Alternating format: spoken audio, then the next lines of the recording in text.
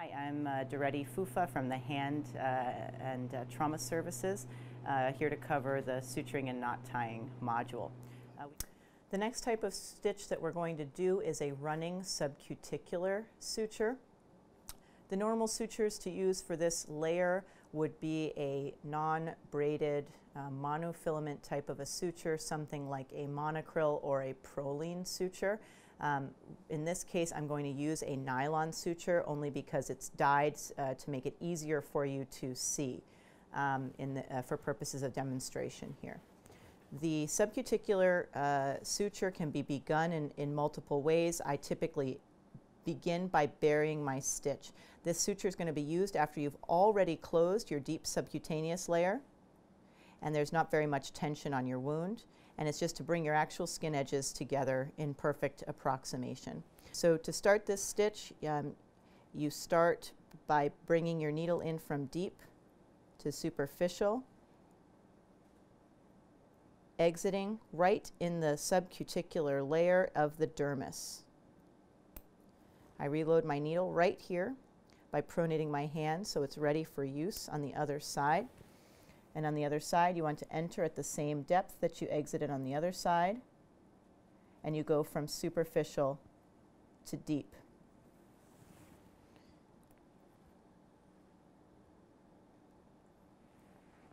Here I'm going to tie my stitch down in order to anchor my running stitch by doing a standard instrument tie.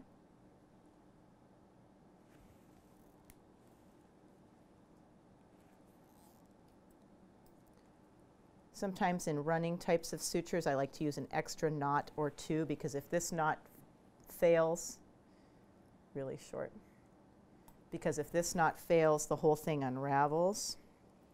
So now my suture is anchored, and I'm going to start running it in the subcuticular layer. It's helpful if you can have somebody hold the tail of your stitch out of your way, and I'm running my passes in the subcuticular layer. Unfortunately, in this cadaver, it's a little bit difficult to appreciate. It's not a very thick layer in this older cadaver. But my sutures are entering that dermal layer and exiting it on the same side at the same depth. As I've done previously, I like to reload my needle right here for use, so that I don't have to take it off the field and waste steps. When I bring my next pass on the far end, I want to be directly across from where I exited. I'm going to evert this skin edge so that I can enter the dermis. I grab my needle here and I reload it for immediate use. And the goal is to close down this dermal layer. Here I can see directly across where my goal is to enter. I enter the tissue in that dermal layer and exit in that dermal layer. I reload immediately and I advance.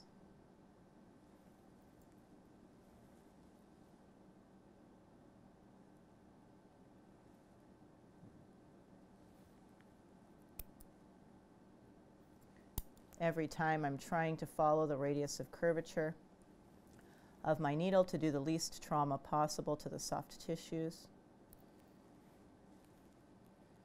which requires supination and pronation of your hand. Reload the needle.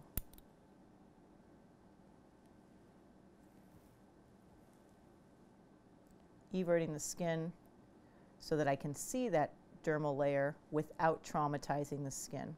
So I use one forceps, or if I do have to use pressure, it's very light pressure with my forceps.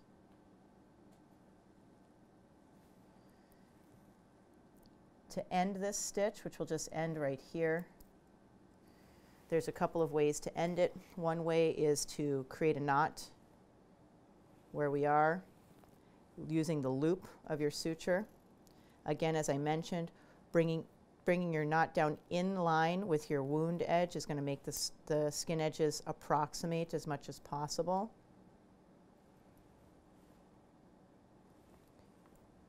Okay, we've created a knot here now. We're just going to cut the one end of the knot off, keeping the suture tails incredibly short. And then I'm going to try to bury this knot at a slightly deeper tissue depth by coming into the tissues at a deeper level. And we exited out the skin. We're just going to cut this. The suture's already finished by having tied that knot down, but what the purpose of this now is simply to bury that knot. So I've passed it deep in the subcutaneous tissues, and the goal is to make that knot disappear. And now we just cut this right at the skin.